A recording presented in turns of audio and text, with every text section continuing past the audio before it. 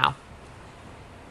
Well, Ed's finishing strong. He's putting forward a positive vision for Virginians. He's talking about the economy and tax cuts and growing jobs and wages. And Ralph Northam on the other side has shown that he's flip-flopped on major issues like sanctuary cities, on the statues. He hasn't denounced this terrible ad that was run on behalf of his campaign. He's even flip-flopped on whether or not he'll work with the president. So when you're looking at the leadership comparison, Ed Gillespie's pulling ahead because he's showing that he's a true leader for Virginia.